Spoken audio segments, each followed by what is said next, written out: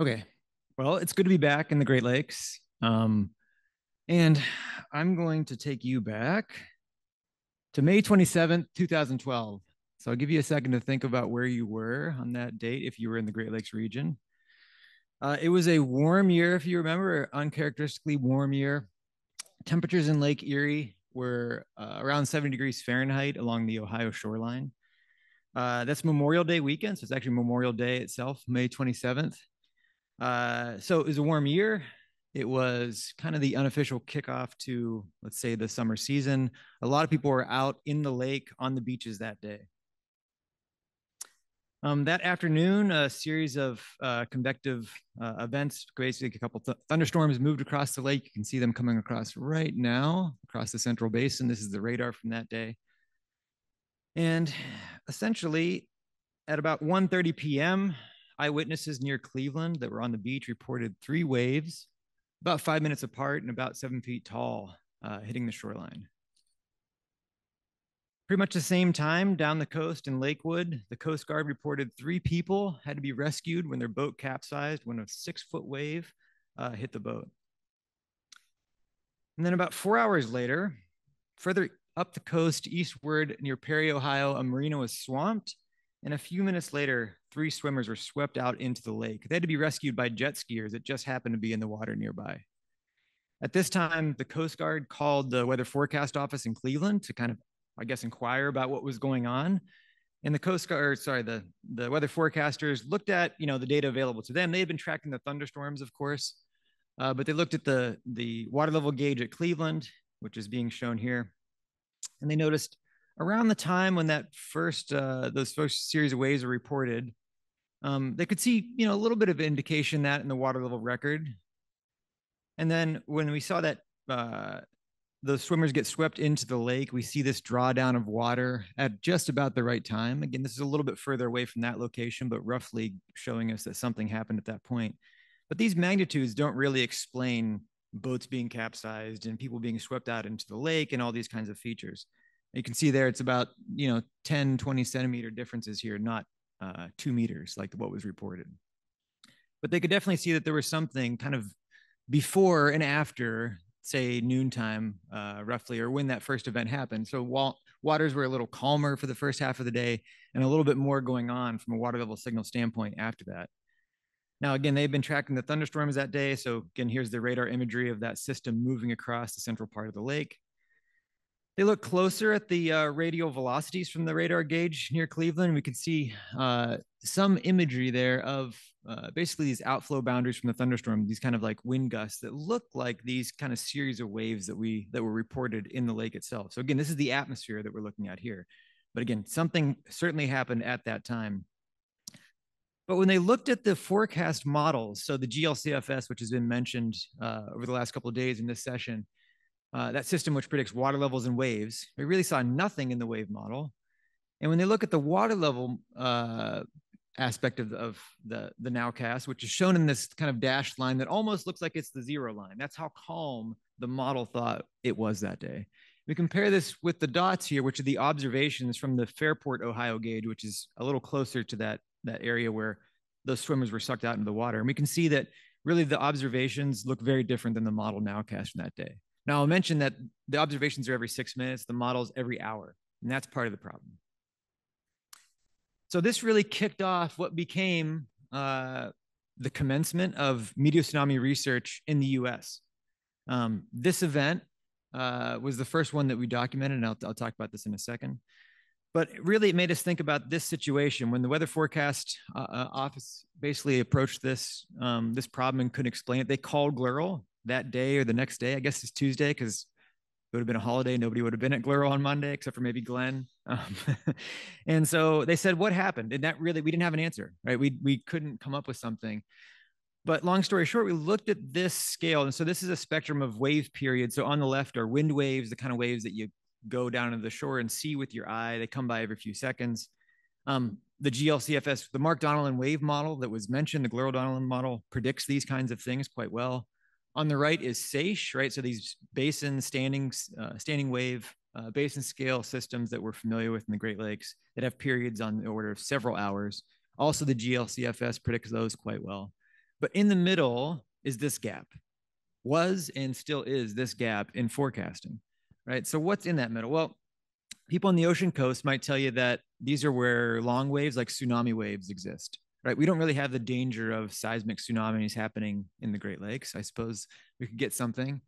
But that kind of wave can be created by not just seismic activity like an earthquake out in the middle of the ocean, but also from weather conditions or what we call meteotsunamis, so meteorological tsunamis. And this is actually what happened on that day, and what, of course, this talk will be out because it's in the title. But we got a lot of pushback in those early years when we started talking about meteotsunamis. Sometimes from our favorite TV meteorologists that were meteotsunami deniers, and I think a lot of them have come around. And a lot of that pushback was, isn't this just a SAISH? Why don't you just call it a SAISH? And so the GLERL communications team actually put this together a few years ago, and I love it. So it's a cross section of a lake. On the left-hand side is a meteotsunami simulation, and you can see that it's a propagating wave, right? It moves through space. It's much steeper. It looks very different than the right image, which is a SAISH, right? And so you can get a sense of these standing waves as they oscillate back and forth. And again, the time scales are different. The spatial scales are different. It's fundamentally a different kind of wave.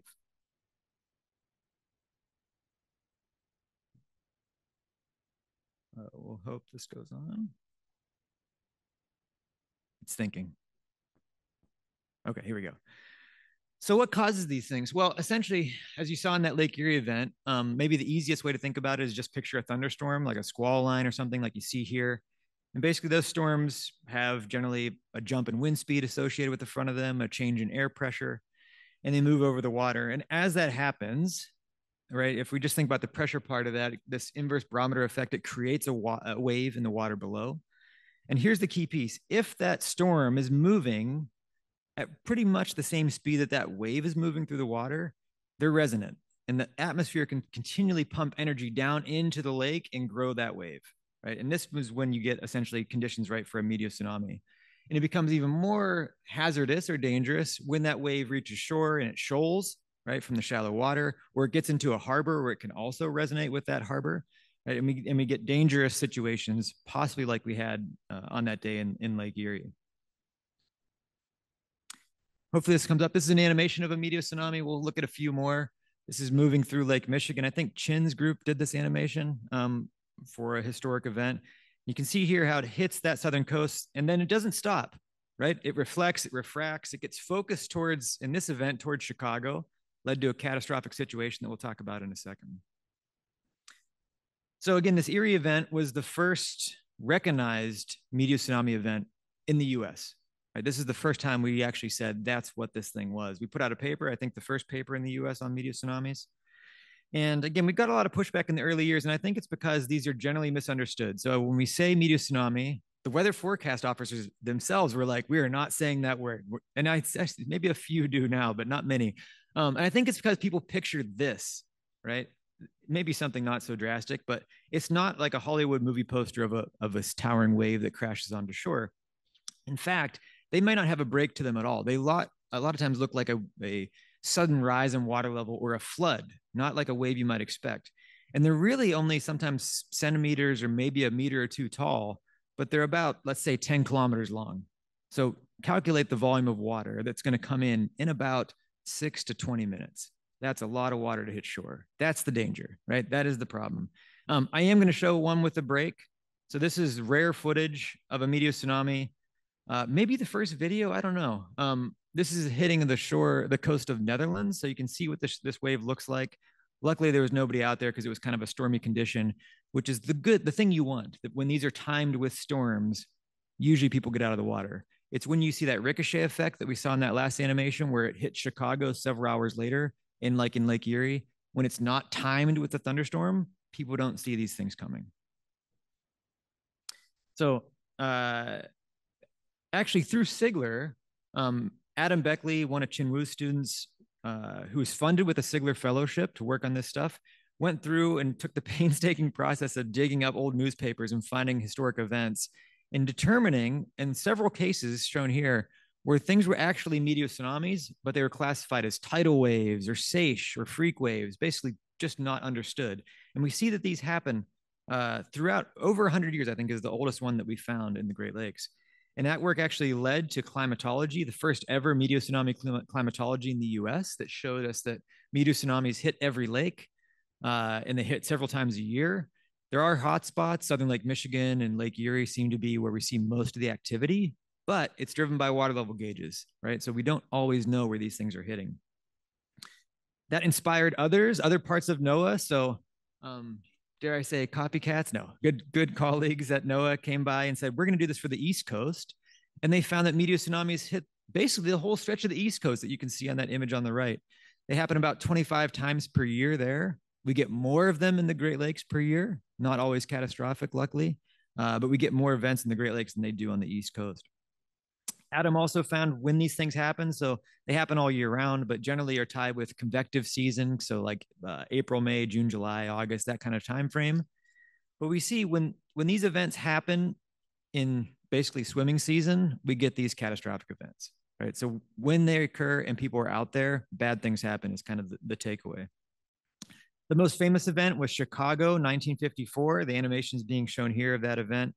There were actually 2 waves that hit that year, one on June 26th.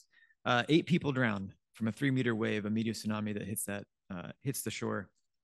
And then 2 weeks later, a second one came by that was actually listed as more severe, but didn't end up in any fatalities that day, but a lot of damage and flooding near shore. There was actually a publication that came out by the Weather Bureau that year, but they didn't know what it was. So we actually have a lot of good scientific information documented from that event, even though they just couldn't put together the full story. A more recent catastrophic event, Warren Dunes, so in Lake Michigan in 2003, a relatively benign meteotsunami by size standards came across the lake, but created rip currents all along the east coast of basically Lake Michigan, and 7 people drowned in response to that event. More recently, in Ludington, so Lake Michigan, in 2018, it was actually Friday the 13th, April of 2018, a series of atmospheric gravity waves, which you can see in the radar there, moved across Lake Michigan.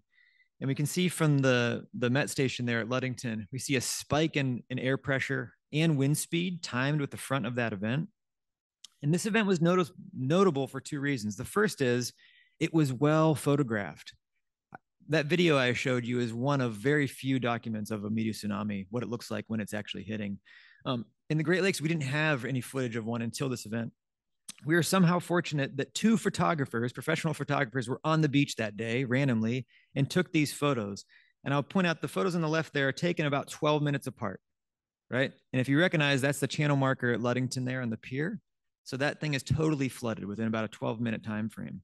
And it's actually, again, thanks to the GLERL comms team that tracked down these photographers, got us permission to use these, really help us document the case of this situation, and probably led to even the idea that the Chicago Tribune could even publish them, that even they knew about them. And again, the water level gauge there on the right shows you before and after that meteotsunami hitting from the water level gauge itself. Now, I call this the disaster that wasn't, because here's again some of that event pouring over the harbor wall there. This happens in April. If this happens in July, it's catastrophic, right? Fatalities or injury, drownings are likely in this situation when you have that many people on the water and something rises up out of the water in over 10 to 20 minute time frame. Now, the other reason that this is notable, other than it was photographed, is, as I mentioned, these were atmospheric gravity waves. So it wasn't a thunderstorm that rolled across. And this is important. Thunderstorms are hard to predict, right? The information we needed from a thunderstorm to put into a lake model, it's got to be really precise and kind of the right ingredients.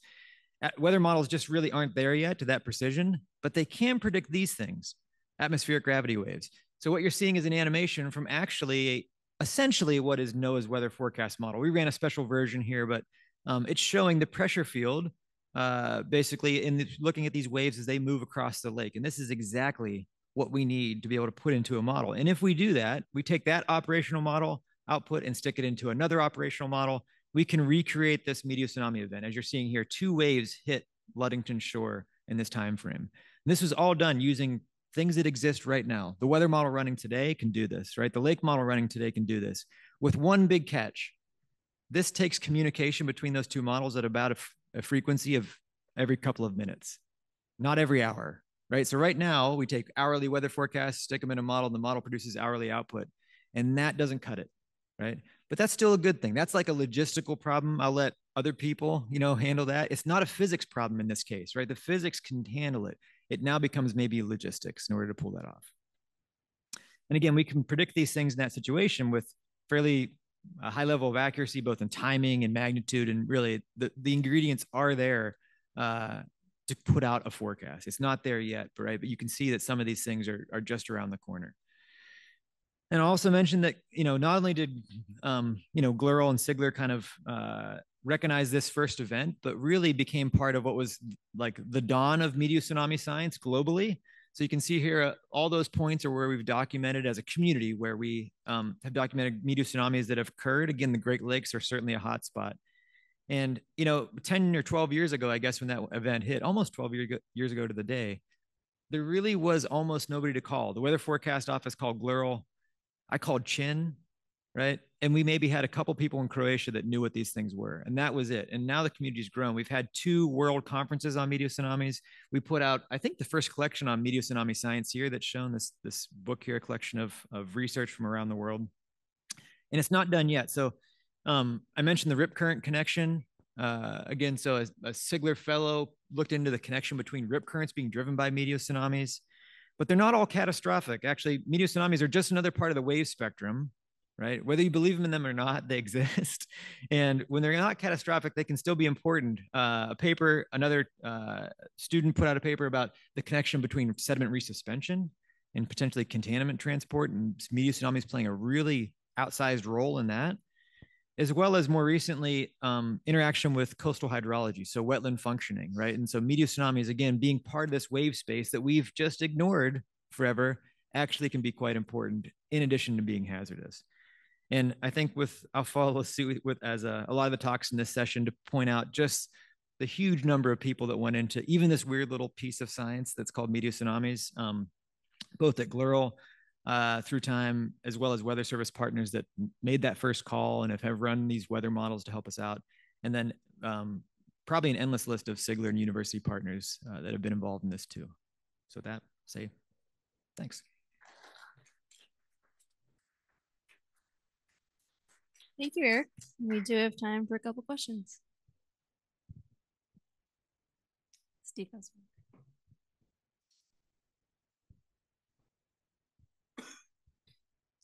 So I know you're not a meteorologist, but but I play one at these conferences. Yeah. So okay. And what I mean by that is one who's responsible for forecasting something like this. I mean, what might that look like, trying to forecast something like this, because they happen so infrequently? Yeah, so I think the atmospheric gravity one. Let's say we got these models to talk to each other quick enough, then you would have a wave being created in the lake, and they could put that out with a coastal hazard statement that's currently put out for dangerous conditions near shore. And without that situation, tying it to thunderstorm warnings, right? I think there's some avenue to do that there, but it says something that like Bob Dukasher and others aren't doing that yet. So I think they're hungry to try to make that next step. But, I think we need to do a little bit more about false positive rate and that kind of stuff.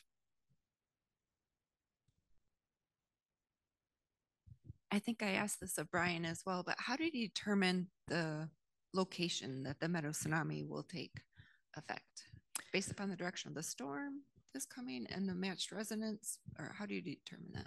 So the storm's creating the wave below. So generally that wave only sustains wherever those conditions are right, and as they move. And if the storm's going too fast or too slow, the wave just basically peters out, right?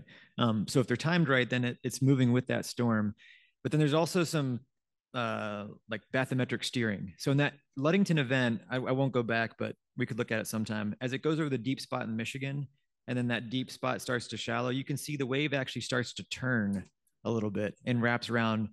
And that part actually got away from the storm a little bit. So it loses energy, but it's actually changed direction a little bit. So the models can help us with that. But generally, if you're looking at the radar, that's a good indication. For that first leg, what we see is these things pinball around after that fact, right? And so after it hits shore and moves away, now is disassociated with that storm, you need a model to do it, really.